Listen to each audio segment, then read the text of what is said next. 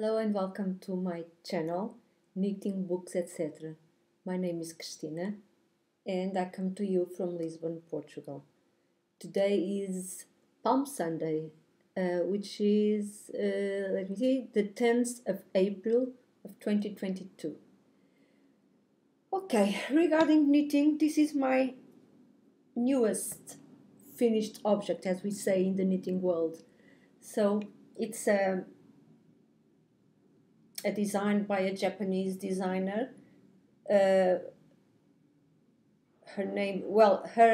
brand is Knit Cafe Midori.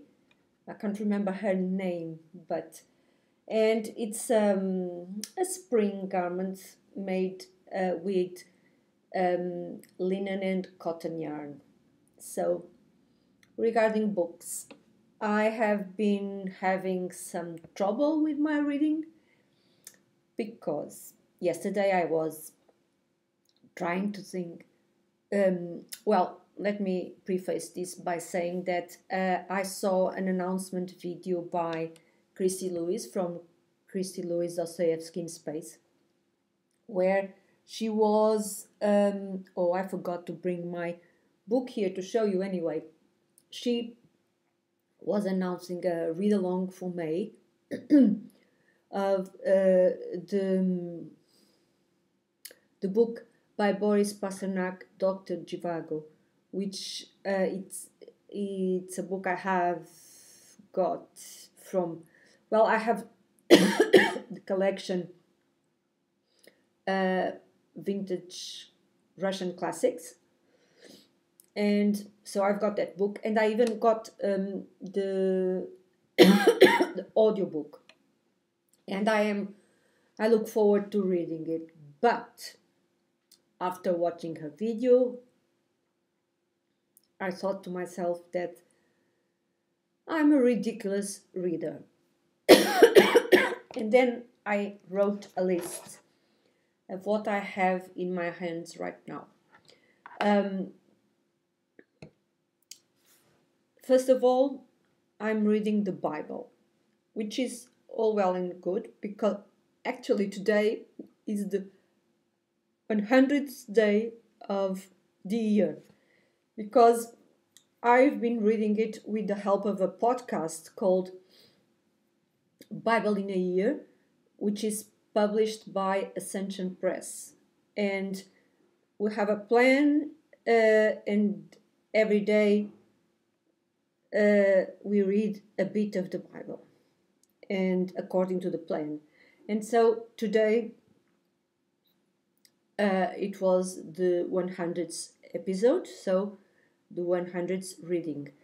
I'm enjoying it a lot because it really helps me persisting with that reading. So I'm learning lots of things. I had never read, I think I never read past middle of Exodus or something like that. So, for example, I learned the other day that there was a second water parting. I only knew about the Red Sea, and but now that I read Joshua, and when the tribes of Israel finally came to their place and then divided all that land, they crossed the river Jordan, and to do that there was also a parting of the waters. Okay, and lots of details. I'm learning things or stories that somehow I already knew, some I didn't, but now I am seeing everything in context, it's been amazing. So of course this takes me between 20 to 30 minutes every day in the morning, but that's okay. So that's not my problem. Then I am also taking part of a read-along, which is a year-long read-along organized by Faith from Books and Faith, or Faith and Books. I never know the name of the channels. And we are reading The City of God, which is a very big book. I have it in an ebook here, which is very good because, well, I wanted to show you the cover, but I'm going to show you here. It's this cover here. Can you see? Okay. And next to it is Shogun, which I already will talk about it in a minute. So, it's a huge book, but because we are reading it throughout the year, I normally read it 10 minutes a day, and it's enough to be on target with our plan. And I am interested. This book has, it's like this. Augustine is a teacher, and he is very systematic in what he's teaching us. Until now, he has been trying to explain how ridiculous the religion of all those gods in Rome is. And but he's very thorough. So there are moments where we cannot, or I cannot stand reading more about all those gods and what. But I understand that he needs to be complete in his comprehensive in his explanations. But now we are starting book 7, and it's quite fun because I feel like I am doing a reboot or a revision of my secondary school, because here I actually don't know what or how other countries' school works, but here in Portugal we have in the 10th, 11th and 12th grade, in my case, not all courses. Some courses it's only in 10th and 11th grade. Anyhow, in 10th and 11th grade, it's a compulsory subject, philosophy. Every student in secondary school, 10th and 11th grade, has to have this subject in their curriculum. And then, in my case, because I went to my area of studies was in what we call arts and letters, so literature and so on, I also had the subject in the 12th grade. So we studied the history of philosophy and all those pre-Socratic philosophers, and then Socrates and so on, and until the more modern ones, like I remember reading Kierkegaard and Schopenhauer and so on. Of course, that was when I was 15, 16 and 17. Then I never picked them up, but now Augustine is telling us it's revising this subject for me, because he first mentioned pre-Socratic schools, like what he called the Italian and the Ionian school, with Pythagoras in the Italian school and Thales of Mileto in the Ionian school. And I remember reading and studying those. So, and then all those pre-Socratic philosophers whose names started with A, Anaxagoras and a something and other, but very, very interesting to recall all those philosophers. But so this all to say that so this takes me 10 minutes in the morning.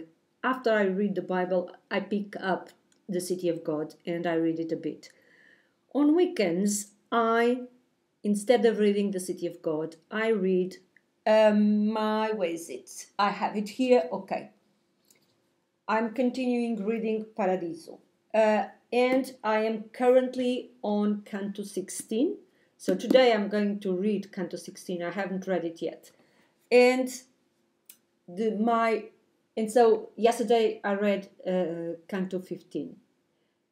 And my process of reading Paradiso, it's a little bit involved, and it's becoming more and more involved actually, because when I read Inferno and Purgatory, I only read from this book. This book, I like this version. It's the only version I know in English. Why did I buy it? First of all, because it was easily available in a bookstore near me. Second, because I liked what I read, translation, and I liked the fact that it has the Italian in one side and the English version in the second side. Then it has, for each canto, it has an introductory page which explains more or less what's happening, and then the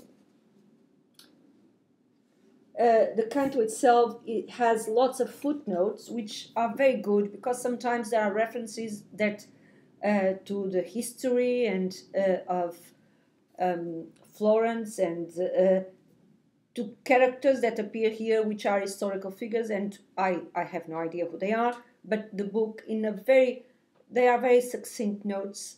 They tell us what we are talking about, and I love that. So it was a very easy read actually, but then I started, as always, complicating things, and so I found I'm a subscriber of Audible, and I found an audiobook with the whole Divine Comedy read in Italian.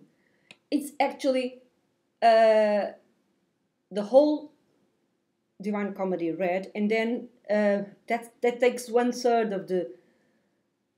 of the audio, and then 2/3 are commentary. I don't remember now the name of the person reading and commenting, but I know that Tom from Tom LA Books hates the man.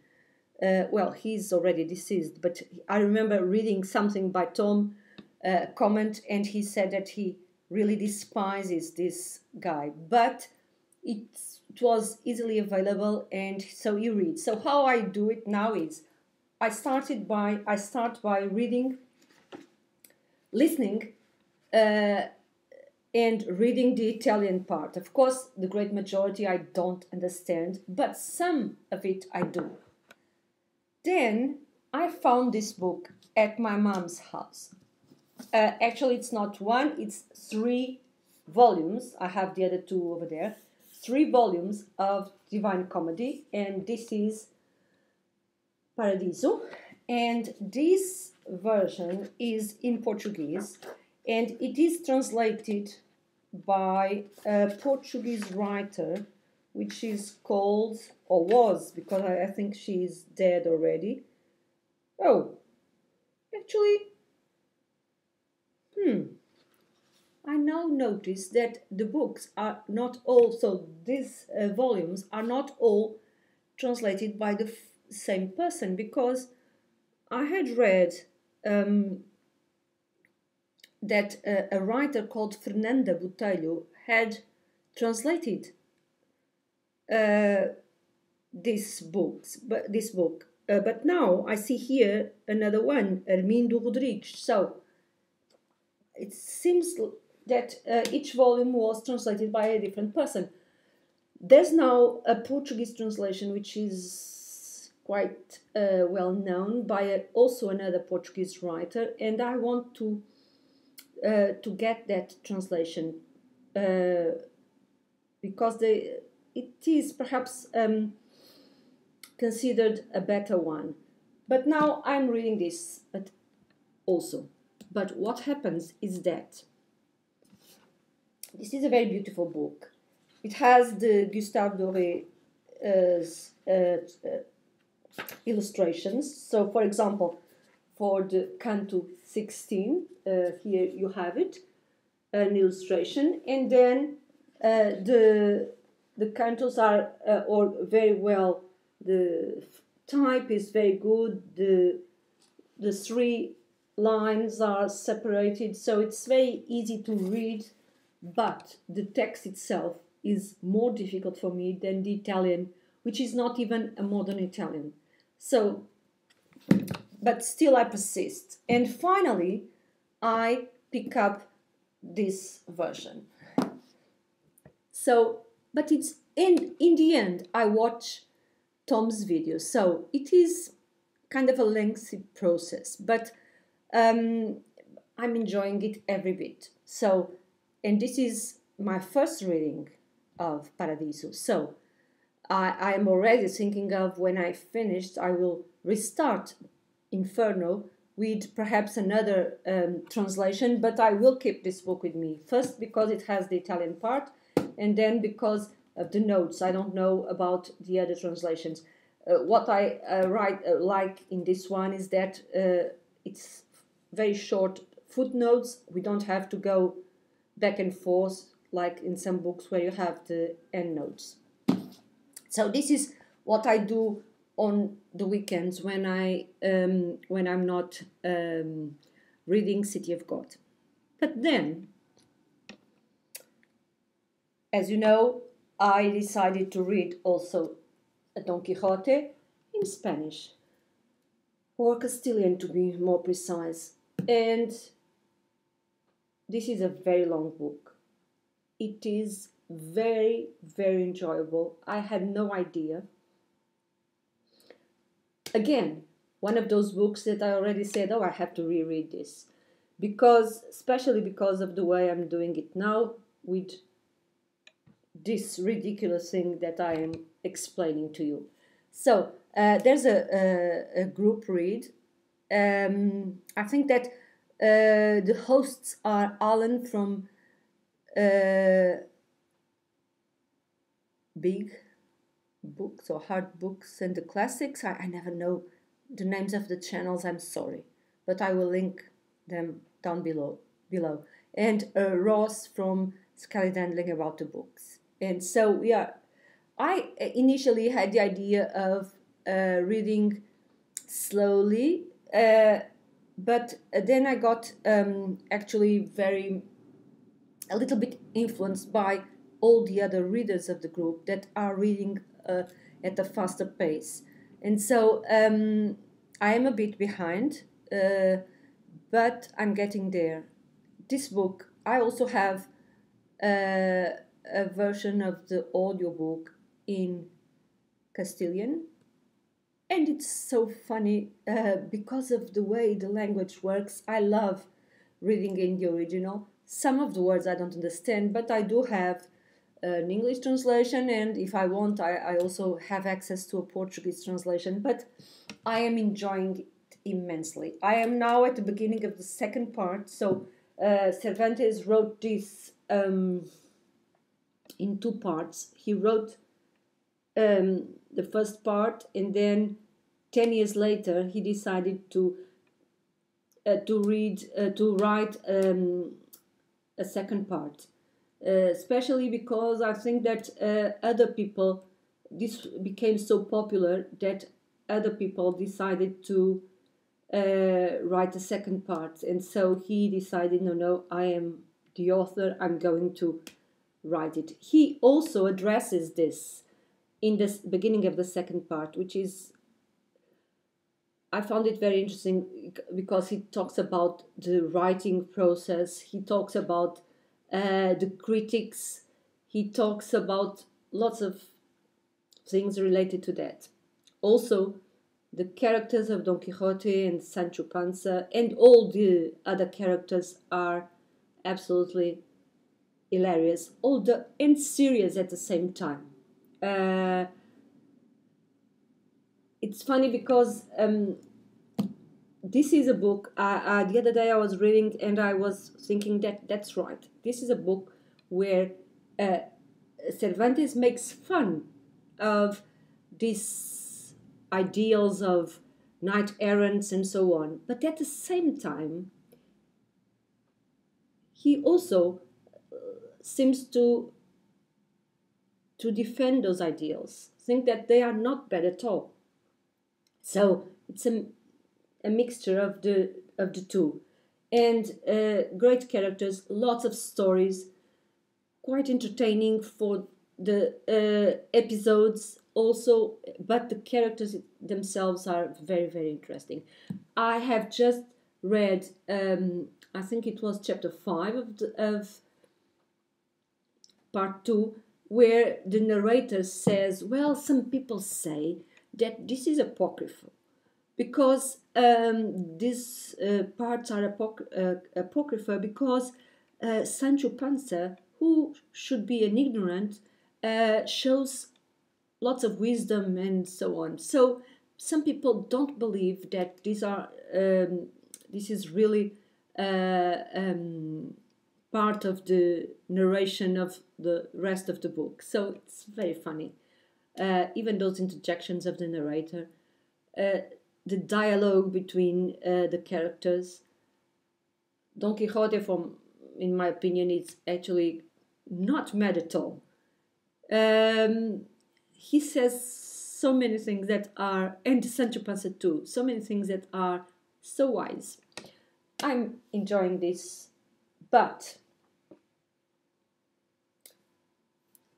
if I had stopped here, that wouldn't be a problem. But I also wanted to reread actually a book that, and then when I saw Greg from Another Bibliophile Reads announce a read-along of The Magic Mountain by Thomas Mann, I jumped immediately. I want to read that too.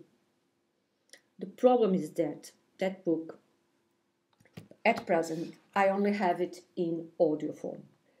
And it is a more recent translation. I don't know, what's the date of that translation, but I know that there's also a Voxer group, and the great majority of, and funnily enough, many people that are reading Don Quixote are also participating in the Thomas Mann, The Magic Mountain reading along. So there are other crazy people, not only me.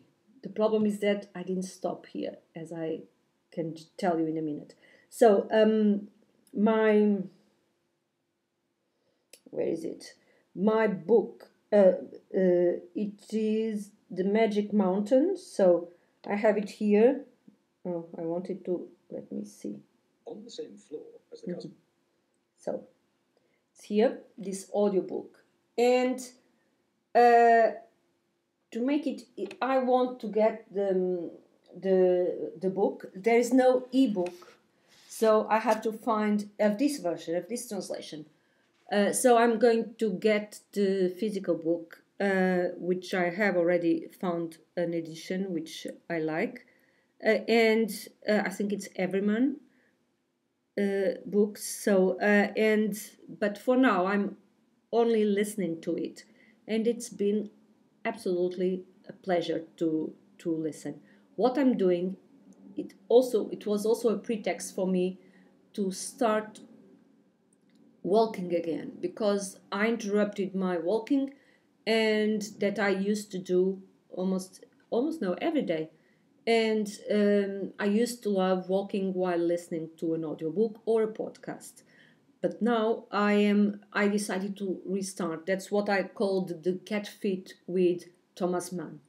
So I am doing that, and the problem is that the book is so interesting, and something that I like when authors start, I don't know,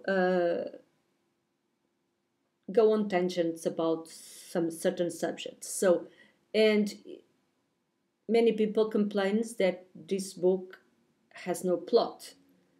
Okay, there are people who are in a sanatorium because they are sick with tuberculosis, and that's there, and we see their lives there, and apparently they live in a kind of a stasis. I think that nothing happens. It's their daily routine, which is always precise.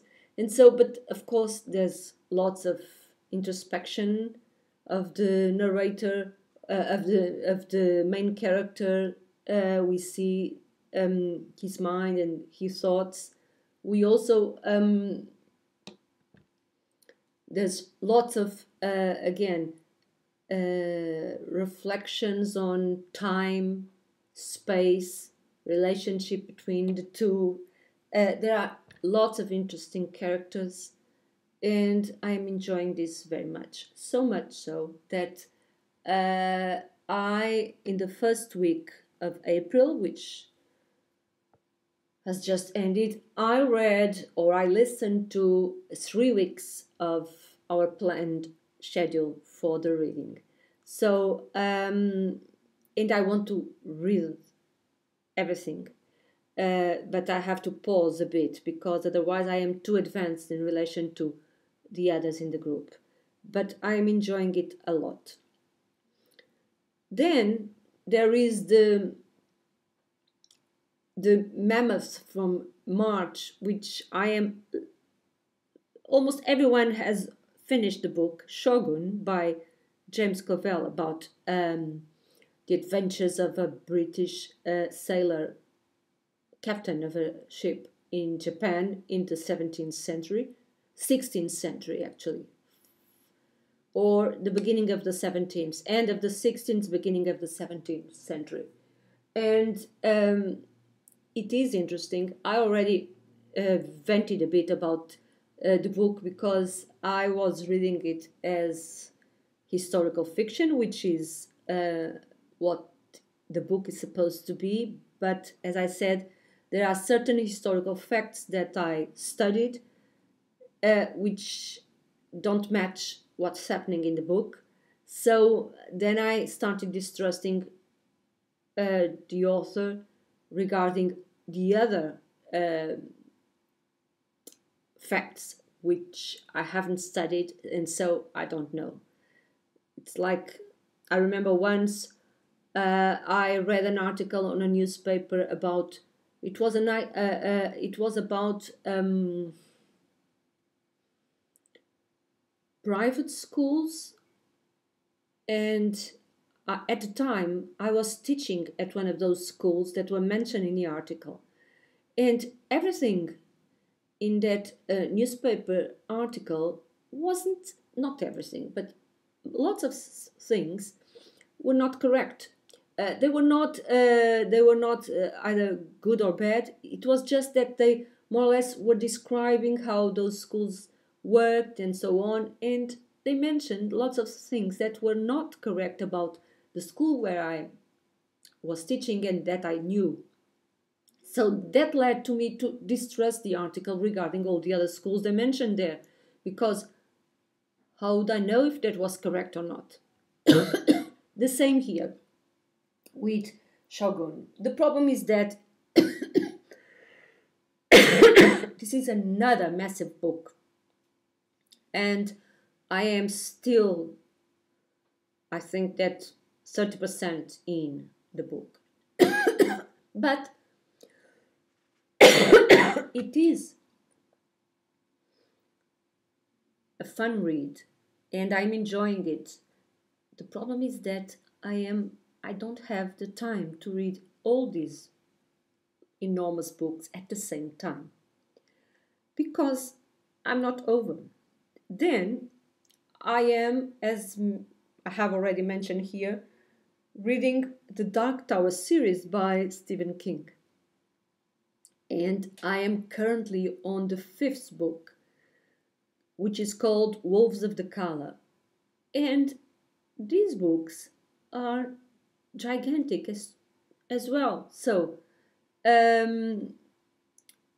although I'm enjoying the book a lot, it was actually, the beginning was interesting and a little bit different from what I was expecting, because it starts with the setting and the initial story. There are lots of characters and people that I didn't know from before, because our main group of characters hasn't appeared yet. Well, I think that now, the last time I read, they finally appeared. But I am enjoying those books a lot.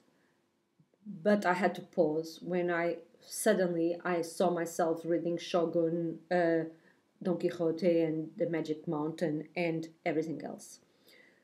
And I'm also uh, hosting a read-along of the Palaces series by Anthony Trollope. Again, another author that likes to write big books, which in a way it's not a coincidence because the fact is that I do like those big books. I think that they fill me in the detail about every characters, in those tensions, in those the plot. Some books again have more plot than others, but everything is more. We have space for all those things, so I really like those books. But the problem is me wanting to read everything at the same time. So Phineas Finn is the second book. So I am reading. My plan was to read one book every 2 months. So I read Can You Forgive Her, which is the first book. I read it in January, February, and now I am reading Phineas Finn, which is the second book. Also, I started reading it, but then when in the beginning of March, but then with all those big books I paused, and now I want to restart it again. And then I'm also, as you may remember, rereading this book. But this is again a very slow reread, which I'm enjoying, because this book is conveniently divided in 12 books. And so I decided to read one book per month. And because the last time I read it, I was, I felt that I read it too quickly.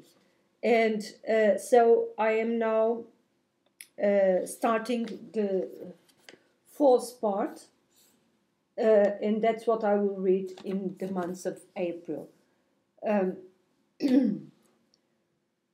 And that's, I think that I might have forgotten something. Of course, as I said previously, on the weekends I tend to try to read different things. So, for example, Una and Crypto at the Codex Cantina mentioned that they were going to read a short story by Somerset Maugham, which is called The Luncheon, which actually they couldn't find in their collected stories they had. And I was even making fun of them because I have, this is the first volume of collected short stories. There are 4. I only have this one for now. I do want to get the others.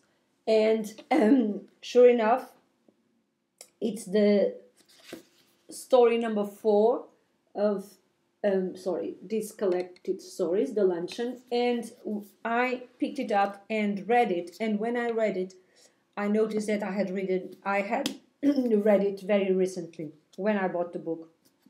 I started reading some of these stories. And this, The Luncheon, I think it's very funny because when I was reading it causes me some anxiety feelings, which I share with the narrator of the story and the situation he's involved in. And I remember when I was reading now for the second this week, when I read it, I remember having the same feelings the first time I read this.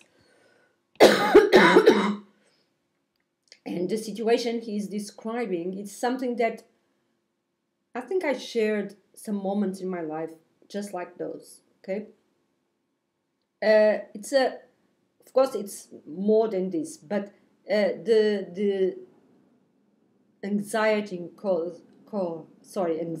causing situation is that he is not sure he's got the money to pay for something, in this case a meal, and he's seeing you know that he has a guest, and the guest is eating several expensive items from the menu, and he's dreading the idea of will I have enough money to pay?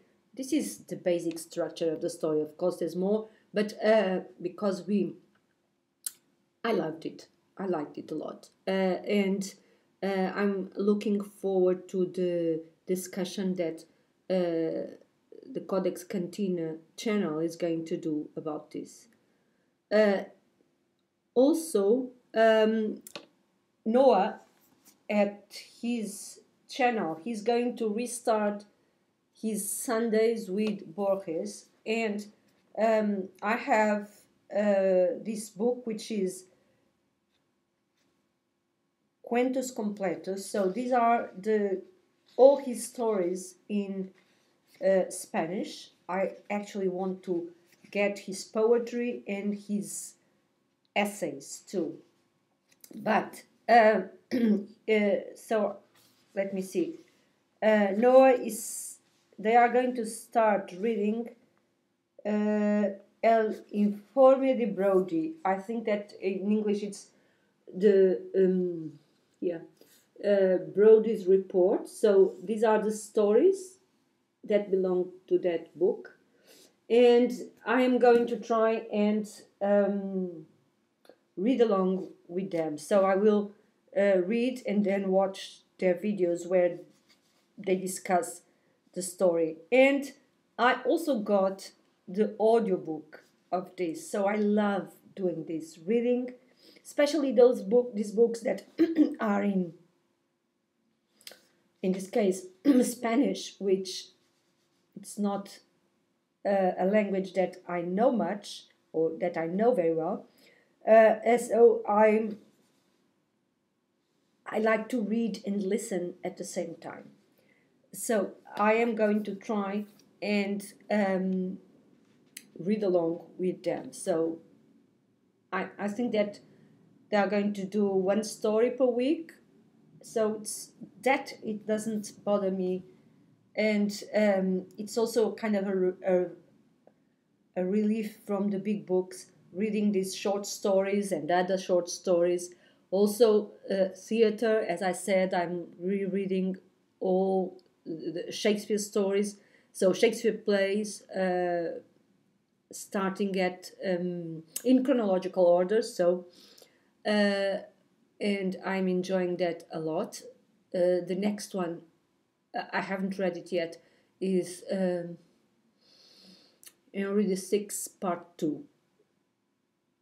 I'm going to read them chronologically. So, in publishing, date of publishing orders. So, I'm starting in Part 2 because I know that then there's Henry VI Part 1 and then Henry VI Part 3. But I'm starting in the Part 2 because that's how it was published. So, this is the chaotic situation I'm in. I decided that in April I'm going to finish Don Quixote and the Magic Mountain. So that's where I'm going to concentrate, the big books I'm going to concentrate on. And then I'll move on to Shogun and the Wolves of the Kala. Oh, and Phineas Finn, of course. And I want to finish Phineas Finn in April as well. I want then Shogun and Wolves of the Kala are moving.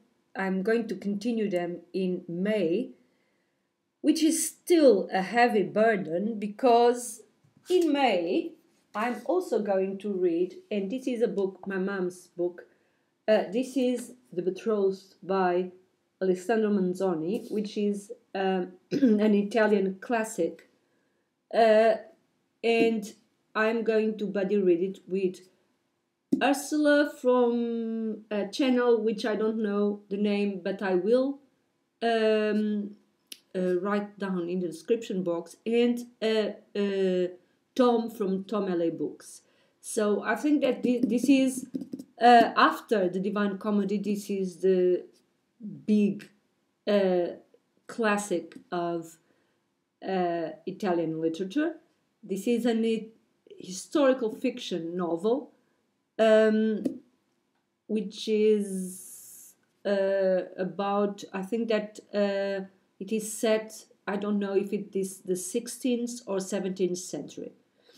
But I am quite curious about this. I remember trying to start this when I was very young, when my mother got this book, because I knew it was a classic and I loved to read classics when I was a kid. I don't know why. Now I do love them too, but at the time I think it was a kind of a snob thing to look at me. I'm 12 and 13 and I do read the big works of literature. But anyway, so this is a read long for me. That's why I cannot read Dr. Zhivago. As I also didn't have the time to read Idiot by Dostoevsky, because there was or it's now, I saw the other day the film where Una was saying that they were reading The Idiot finally, but I want to read it. I may eventually read it this year, but I don't know when, and I'm not going to enter any other read along while I'm dealing with these monsters here. Again, this is not a painful situation. The only thing is the overwhelming of reading everything at the same time. It's an overwhelming sensation, and so I decided that now I'm going to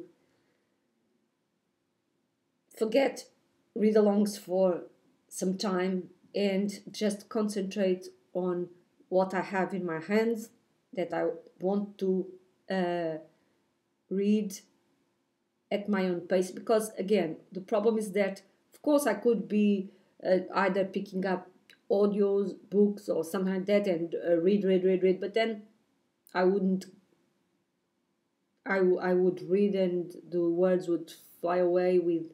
I like to read them and think about what I'm reading. So for that reason, again, I'm already and the idea of books, all those books that I want to read, and then I watch films about people that are doing lots of interesting tags and they mention lots of books, and then I say, oh, I want to read that. I want to read that. I think that happens to everyone who watches BookTube. The problem is that I like the great majority of genres. I like everything except for modern, contemporary literary fiction, which I don't know, I don't have any patience for.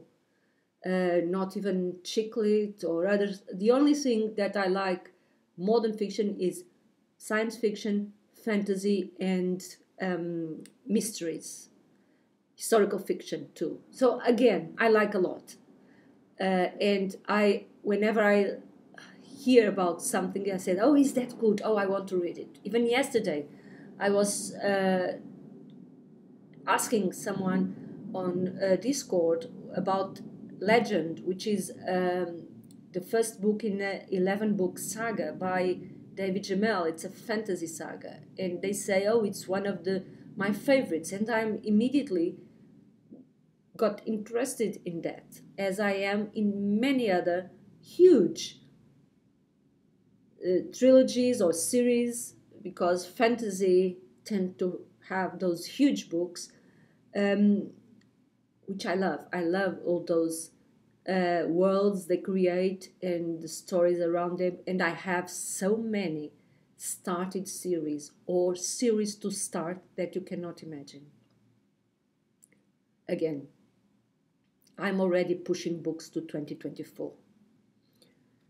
So, because 2023 is already heavy on books, but the main one for me, my personal project, will be Proust and À la recherche du temps perdu, which I'm going to read in French throughout the year. And that's all I say today. I had lots of more things to do and to say, but I think that it's been a long video, and I wanted to do more frequent and shorter videos, but then life intervenes and I forget to record, and then this becomes too long.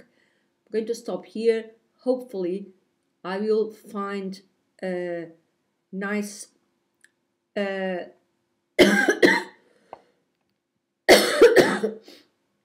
schedule for me to record at least once a week. But until then, I'll stop here because my throat is already getting too dry. And I hope everyone has a nice Easter week. And I'll see you next time.